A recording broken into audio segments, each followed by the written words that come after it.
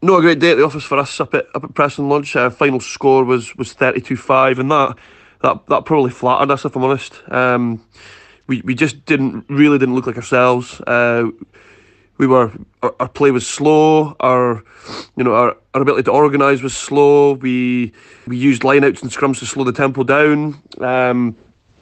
We had boys that would usually be really effective clearers, missing clear-outs, or being late to breakdowns. And PL probably did to us what we wanted to do to them, play multi-phase, multi-pass game. And we struggled out on the edge. We had a really, really young backline, both centres out from the week before, and we lost Hamish Barber pretty early on. So Buster Davidson came onto the wing, and he was great. Buster was great defensively. He was solid, but our inability to fold quickly put our outside backs under real pressure. John Gray was yellow carded for putting the ball carrier past 180 degrees. That didn't help things. We had to pull Iain Chisholm off, who was awesome yesterday. He was a real warrior yesterday.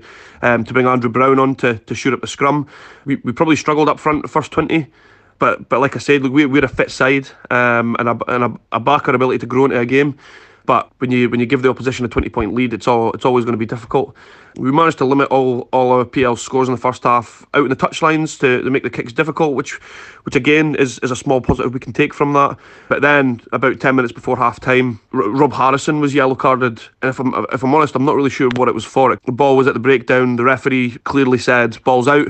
Rob picked it up. He gave Rob the yellow card, so we were a wee bit confused by that and a few other decisions that were made. We're not using that as an excuse, but we didn't manage the referee well. We were speaking to him before the game. He told us what he was going to look out for, and we didn't do that. But look, we grew into the game. The last 20, we started to play really positive second-man plays, where we're going out the back. We're trying to build a bit of momentum and get some positive contacts up the touchline so that we can earn the right to go through the middle, rather than the other way around. Penny Pit's quite a narrow pitch, and they're just quite happy to soak off one-out runners. But that's not what we're about. There is a time and place to be physical, and to challenge defenders, but we never really felt like we had that energy yesterday. But we finished really strongly, and look, losing's part of the process. We'll learn a lot from looking at the game, and I've learned a lot about my players and probably about myself as well. But look, the boys they've reacted really well to the defeat.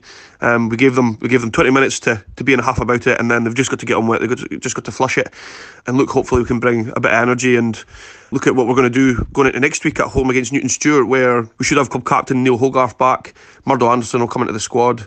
Scott Stoddart will come back into the squad. Jack Harrison and Adam McDonald will be available again. And there'll be a few candidates to step up from the Reds.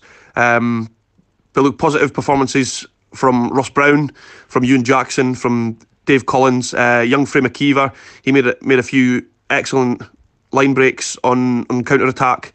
Lewis Copeland, who came on at tight head prop, he was really solid, and I think look, he's been doing a lot of throwing practice over the last wee bit, and it's not his strength. We probably struggled yesterday not having an out and out hooker, but Lewis has probably found his position at prop, tight head prop, because in that last 20 we felt we should have had multiple scrum penalties. Positive finish to the game, and if we're looking at performance, a good 20-minute period, a good sort of 10-minute period at the start of the game.